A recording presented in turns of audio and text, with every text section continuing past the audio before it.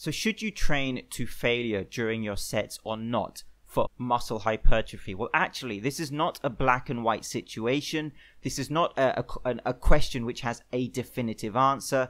And this is a debate that still goes on. And actual research into direct comparisons between sets to failure or not to failure is not really sufficient at this point in time.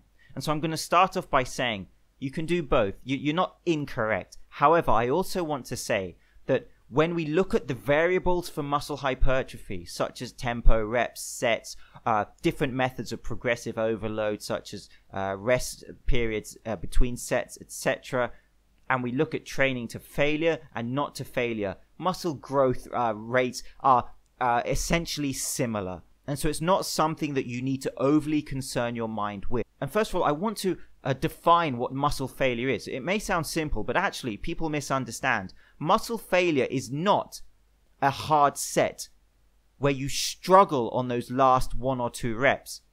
If you are struggling on reps but still completing them, that is not muscle failure. Training to failure is when you cannot perform that repetition, when you fail to complete that repetition.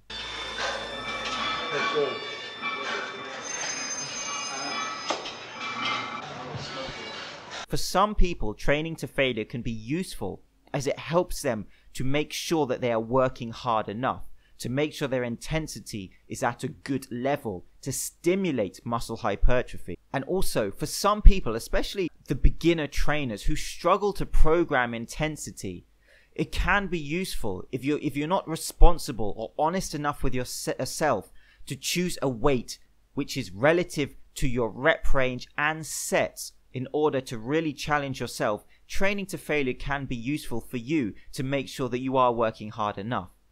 However, this idea that muscle failure can cause injury is not correct per se. Bad form can cause injury. And guess what? Training to failure or not training to failure, you can injure yourself in multiple ways, in multiple scenarios. Just make sure that if you are training to failure, you are able to recover enough from those sessions. And so your training frequency and failure will also be a factor for you to consider. Now, the disadvantage of failure can be that you neglect the repetitions prior to the failure repetition. You rush through those reps just to get to that point of failure. Again, that's counterproductive in my opinion.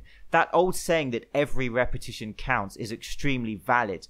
But really the point of this video is I want to communicate some information from Christian Thibaudeau. Did I nail it that time? I'm just going to call him Tib from now on. And what he does is he associates muscle failure programming with the central nervous system. And I love that because I love to look into the nervous system when I'm looking at programming my training. Because after all, it is your nervous system which is at the heart of the response of your muscle fibers.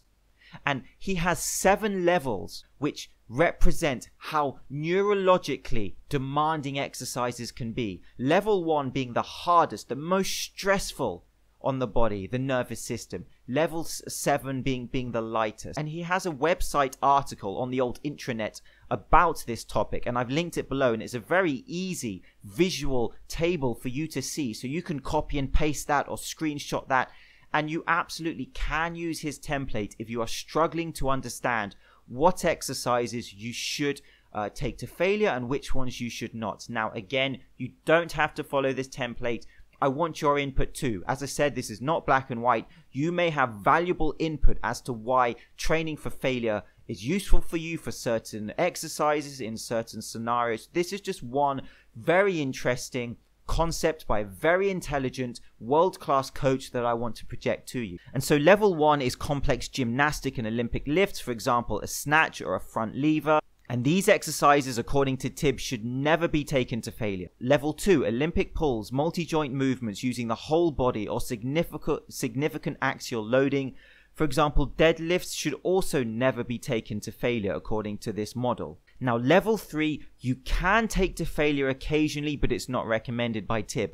These are multi-joint movements using free weights involving half the body without significant axial loading, for example, a shoulder press. Level 4 and 5 Tib suggests going to failure on the last set of the exercise for hypertrophy. This video is about hypertrophy, not strength gains. And these are multi-joint exercises on pulleys, for example, lat pull downs, and multi-joint exercises on machines, for example, a leg press.